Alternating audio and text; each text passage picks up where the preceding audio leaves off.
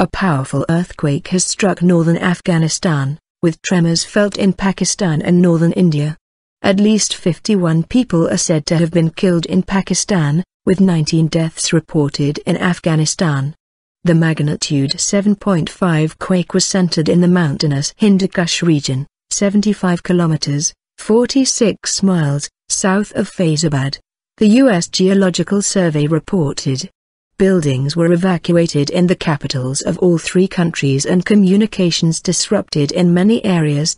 In the Afghan province of Takhar, a stampede at a girls' school triggered by the quake left 12 students dead.